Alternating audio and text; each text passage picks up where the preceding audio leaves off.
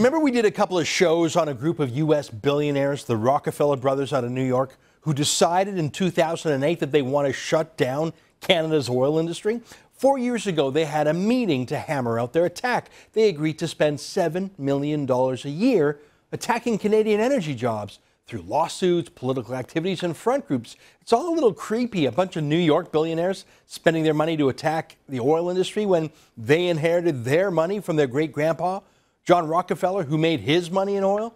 I mean, talk about your daddy issues. But why can't these rich kids spend their money chasing supermodels or crashing Ferraris like other playboys do? Why are they treating Canada, a sovereign country, like some toy? Well, they are.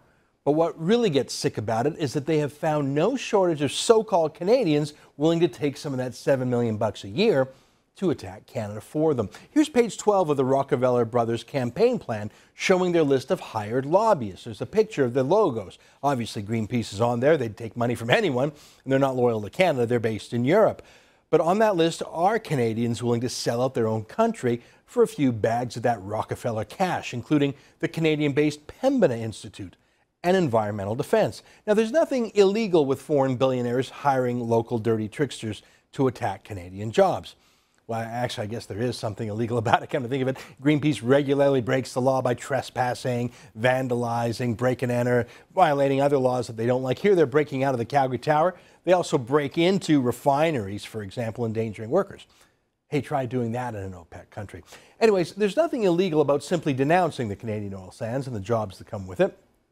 Our Environment Minister, Peter Kent, and our Natural Resources Minister, Joe Oliver, started calling out these foreign-funded extremist groups about 6 months ago, pointing out how they're not really grassroots Canadians. They're AstroTurf, fake grassroots bought and paid for by the Rockefellers of New York or the Tides Foundation of San Francisco. And in the latest federal budget, the government hired extra auditors at Revenue Canada to make sure none of these political lobbyists are falsely claiming charitable tax status, as some of them clearly are. One example of this is a San Francisco-based extremist group with the ironic name of Forest Ethics. Here's their website. They were on that Rockefeller memo. They're not a science-based charity. They're not a charity at all. They're an anti-Canada lobby group. They pressure companies to boycott Canadian products and services that are affiliated with our oil business. For example, they managed to bully Chiquita Banana to boycott Canada. Obviously not a charity, not a crime like Greenpeace commits, but not a charity. Yet Forest Ethics has been renting out the charitable number of another extremist charity called Tides Canada. So foreign donors can give money to Tides Canada, get a Canadian charitable receipt, and then the money is passed on tax-free and anonymously to Forest Ethics to attack Canada. That's not charity. That's money laundering, actually. Not that Forest Ethics really needs that charitable tax break. I mean, they've got a direct pipeline into the Rockefellers. Maybe Joe Oliver and Peter Kent will succeed. Maybe the money launderers will be shut down and political lobby groups like Forest Ethics will stop being able to issue the kind of charitable tax receipts that are supposed to be reserved for food banks and orphanages. I think Forest Ethics and Tides are a little bit scared because they began to scrub their websites of the most political stuff on them. I mean, like this press release put up by Nikki Scoose after last year's federal election, trashing the Conservatives and praising the anti-oil sands candidates. That's partisan politics, clearly illegal for charities to do so under the Income Tax Act. This press release has been deleted from Forest Ethics' website. They're trying to cover their tracks now, aren't they? Okay, fine. Let's say Forest Ethics and Tides and all these other groups lose their charitable status. Let's even daydream that one day Forest Ethics is cut off from the Rockefellers. Hey, it won't happen, but just for a moment, just for the sake of argument, let's pretend. Here's the sick part. Here's the news. Even if Forest Ethics loses its counterfeit charitable status, even if its rich foreign sugar daddies in New York cut it off, even if not a single Canadian makes a voluntary donation to Forest Ethics, I mean, why would they? They're based in San Francisco. Why would a Canadian donate to a foreign lobby group?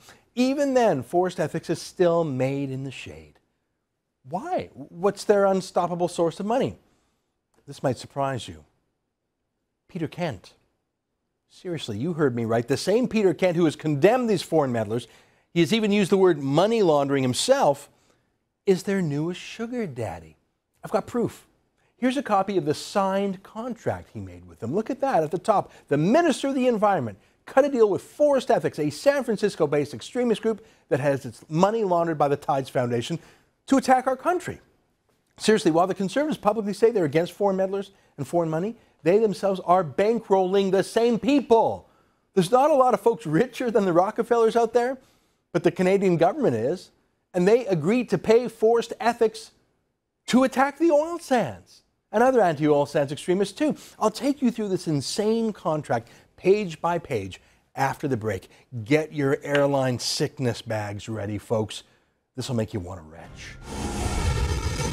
Here it is, the contract by which the Canadian government agrees to pay a San Francisco-based lobby group called Forest Ethics $60,000 to attack the oil sands, and to make that payment through a front group called Tides Canada. Isn't that exactly the money laundering for radical groups that we're trying to get rid of? Aren't we doing exactly to ourselves what the Rockefellers are doing to us? It's part of a slush fund for activists and lawyers hidden away within the Canadian Environmental Assessment Agency. As the name suggests, that's a government agency, experts in environmental matters. It's good to have them around. They look at the science and safety and economics of things like pipelines. We hire neutral people to figure that kind of stuff out, people who work for Canada, not foreign meddlers, people who have a duty to be objective and scientific, not partisan hacks. But for some reason, tucked away within this agency is a huge multi-million-dollar budget specifically earmarked for anti-development activists. That's what it's there for. Seriously, to hire lawyers to sue us, to pay the staff and benefits of our attackers. I'm just reading from their official form now, to pay their travel expenses, phone bills, even to buy them ad campaigns in the media. In the case of the Northern Gateway Pipeline alone, $600,000 of our tax money was set aside for various extremist groups. And that's just one budget. They have a separate, far bigger budget for Aboriginal opponents of the pipeline, too. Take a look at this list of applicants. The amount of money they actually requested has been blacked out in this access to information request, but not the amount granted, hundreds of thousands of dollars for extremist groups. Look at that one down there. There's $10,000 to our friends at the Dogwood Initiative. Remember them? They're the ones who signed up over 1,600 people to testify at the Northern Gateway Pipeline hearings with the specific goal of bogging down the process and delaying it by years. Here's their boss, Eric Swanson, saying he'd take money from anyone, and he does, to fight against Canada. Look at this. If I got duffel bags of money delivered from Martians from outer space, I would still take that money.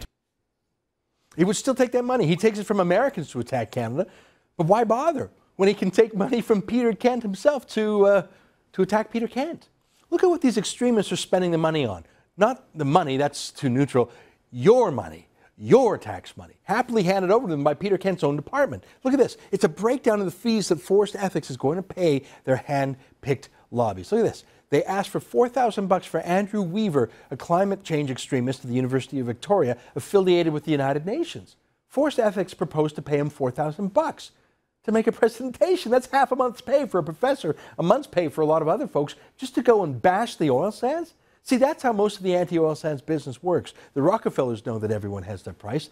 They just didn't think that Peter Kent would be the one cutting the check and letting Forest Ethics hand out the gravy. They also proposed to pay Andrew Nikiforuk $4,000 also. I know Nikiforuk. He's a reporter like me. He's not an expert. He's not a scientist. He's a commentator. He's actually a lobbyist. Seriously, he got paid by Greenpeace to write propaganda for them. He even flew with them to Scandinavia to lobby governments there to boycott the oil sands industry. But the government of Canada, through Peter Kent's department, through the Tides Canada Forest Ethics money laundering scheme, gave him $4,000 to come and give a little song and dance against the pipeline. What expertise does he bring, other than his anti-Canada rage? Here's his book. Look at it here, Tar Sands, Dirty Oil. Yeah, that's not science. That's propaganda. Nikiforuk doesn't even live in BC. He's nowhere near the proposed pipeline. He lives in Calgary. He's not an economist, not a biologist, not an expert in pipes or tankers or oil, not an expert in anything other than liberating $4,000 from the government to give a verbal editorial. And Peter Kent paid him? What exactly did Forest Ethics do to get this money? How did they convince Peter Kent's department to fork over tens of thousands of dollars to them? Well, here's a copy of their one-page work plan. Seriously, that's it.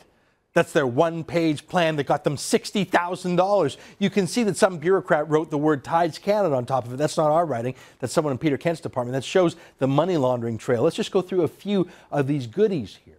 They want money to, quote, learn about participating in the process. Seriously. Now, the rest of us go on the internet and read about the process of Forest Ethics in San Francisco. They get paid to surf the net. That's awesome.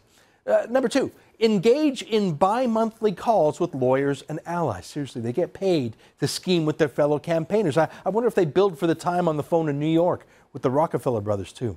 Here's another one, quote, convene meetings to find areas for potential collaboration and leverage to maximize resources. No real human being speaks that way. That's not English. That's bureaucratese. It means going out for beers with your buddies and talking politics. But if you say it that way to Peter Kent, he won't pay you $60,000. Here's another thing in their work plan. Collaborate with other interveners. Not quite sure how that's different from convening meetings or conference calls or maximizing synergies, but hell, it would look pretty bad if they couldn't even fill up one page describing what they wanted the money for, right? Here's another point. Here it is again. In October, participate in bi-monthly calls. Now, they said that before, but hey, wouldn't you write that again and again if you got paid 60 grand by the Canadian government to do so? There it is again, January through March. More phone calls. No wonder they needed so much money. Here's my favorite, getting paid to attend public town hall meetings. No volunteers here. These are professionals headquartered in San Francisco. They don't do anything for free, let alone go to a boring Canadian meeting. And of course, just to fill up the page, more promises to make more phone calls. Seriously, this is what the Canadian Environmental Assessment Agency is paying foreign lobby groups to do, to plan and scheme and lobby and phone around against us. Not for expertise. Even if Nikiforuk, for example, was an expert, he's not.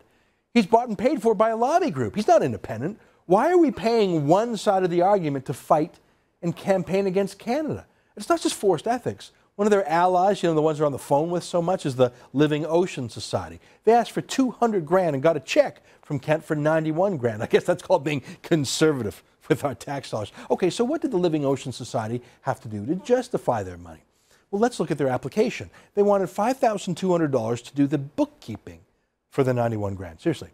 And then they wanted another $6,000 on top of that $5,200 to make sure they were really exact in reporting. Just let me quote, ensuring the quality and exactness of their plan.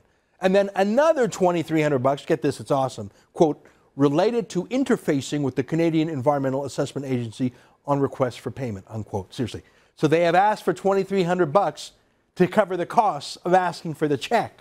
So $13,500 out of the 91 grand is just paperwork costs of asking for a check. Now, that's outrageous. If this were a real company, someone would be fired for being so wasteful or obviously padding invoices. Do you think the Rockefellers would let someone be so profligate with their money?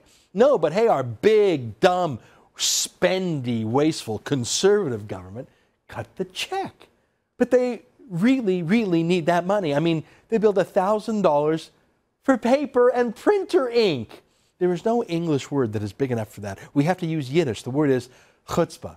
To ask for money, and then to ask for money for asking for money, and then to ask for money to print the paper on which one asked for the money to ask for the money. And Peter's Kent office cut the check. Look, I like Peter Kent. I really do. How can I not like him? Years ago when he was in the TV business, he was actually my boss. He's universally well regarded as a gentleman.